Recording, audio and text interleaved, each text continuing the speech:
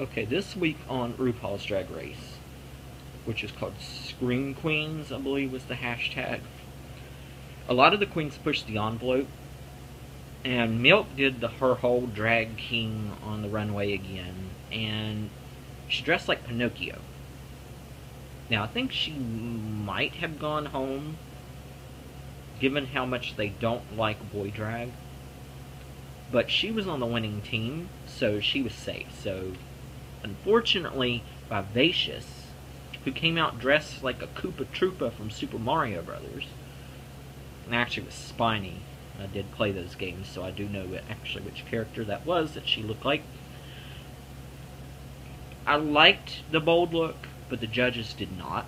And because Vivacious was on the losing team, which was Adora's team, the first episode team, it's kind of like Survivor, there's two tribes, and the first day, even though we liked them when we saw the episode, they seemed to be very inexperienced.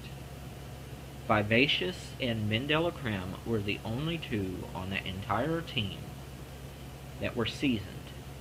Now, Vivacious did not put the effort in the main challenge, and I think it really cost her. And of course, the final look, the judges didn't really understand. I liked it, like I said, but the judges did not. Now, I'd predicted early on in my cast review video that she probably would go home. And I think I even said that I thought her bold and creative looks would probably get her in trouble. Now, Bianca Del Rio, who last week was my favorite, she wasn't as funny this week. She was much more serious. But she was more like a teaching figure in this episode. And I noticed a lot of people were saying that Bianca... Now, I'm just getting this from Twitter because apparently YouTube reviewers have given up on reviewing because a lot of my favorite YouTube reviewers have not been doing reviews the past 2 weeks, so they've been very late. So, even though I felt like I've been late, I've actually been getting out the door and onto YouTube a lot quicker than they have. So there's several voices that I haven't heard yet. But on Twitter, and the few reviews that I have seen, a lot of people seem to think that Bianca's really mean, and she was really mean in this episode. Particularly towards Trinity. I think she was just being honest, and she was literally trying to help Trinity. They were clashing in the workroom. It's kind of like a Fifi Sharon situation, a Coco Alyssa situation. Maybe a Shangela and a Raja situation, because Raja was a seasoned queen. And, you know, Shangela was the young, up-and-coming newbie, and they had been friends before they were on the show, but then they were clashing on the show. And I kind of think that that's what's going to be going on here. Bianca is more seasoned. She's old enough to know that life just happens. And a lot of times you have to have a time frame for your goals. Trinity, she's only been doing drag for a few years, and she's very young, very idealistic. She wants to have her own review show in Las Vegas. She wants to look like Beyonce. She wants to be a Beyonce impersonator. And Bianca just is not having this. She does not believe that Trinity looks like Beyonce. She says, you know, the Britney Spears are, you know, impersonators. They actually look like Britney Spears, which is not something that Trinity has going for her. Now, I like both Trinity and Bianca, and I can see both their points. I think it's good to have goals and dreams. So, if Trinity wants to have this dream, I think she should go for it. But she should know that it's not going to be a one-year thing. Like, she's not going to get off a drag race, and she's not going to go immediately to Las Vegas and have her own show. It's just not going to happen. But it's going to take time. It might be, like Bianca said, 10, 15 years down the road before she gets it, but eventually she can have that. If she does, and she could probably even look like Beyonce if she's willing to put in a little bit of effort and a little bit of money, investment, to do, you know, not saying that Trinity is ugly or anything, because I think Trinity is beautiful, but to put in a little bit of work and get a few things done to look more like Beyonce.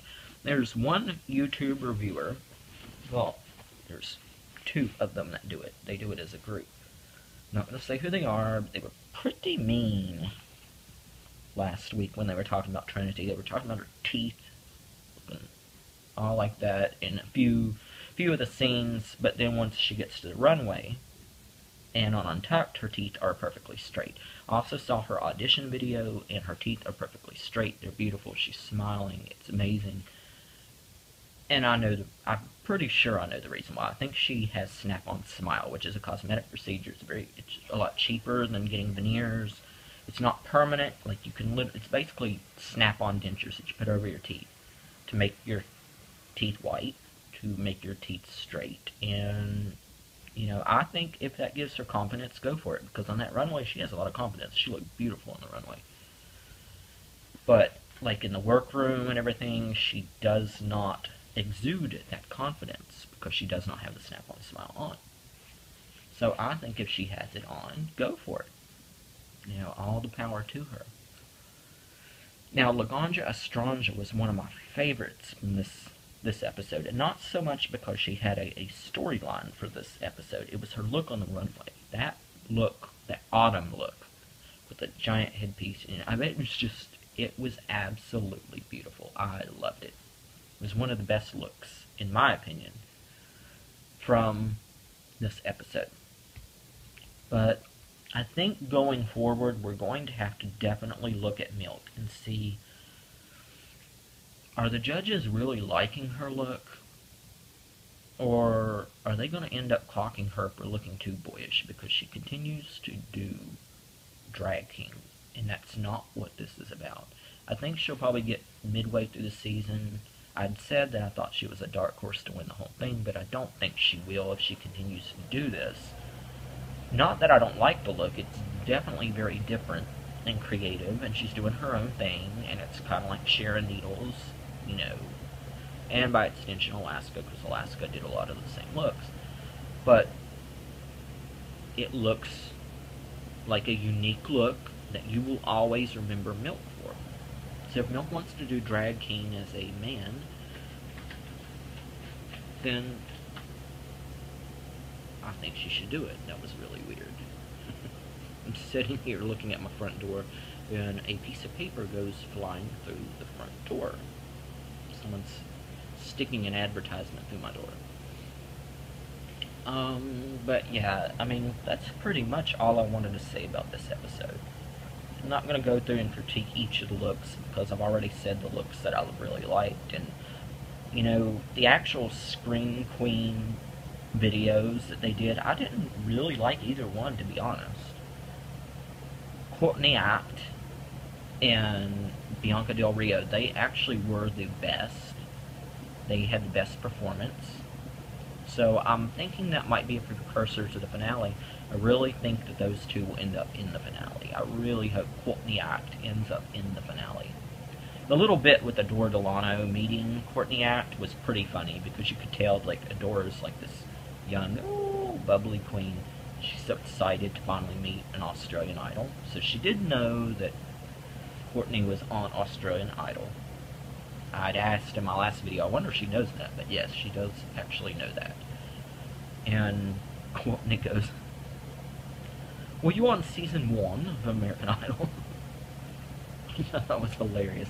Which, if you know anything about American Idol, you know that Danny Noriega was probably like 3 years old when that first season took place. So he didn't appear on the show. I think it was like season 8. So of course he wasn't in season 1. But, you know, I think going forward, like I said, we're going to have to definitely take a look at Milk and reevaluate if we really want the look that she's presenting in the finale. I mean, I thought she was a dark horse for the end, but I'm beginning to question that now. I'm very, very, very, very glad that they did not show or edit Jocelyn to be so ditzy and so that little laugh. I'm glad they cut that laugh out. Really glad. But until next week, I will see you guys later.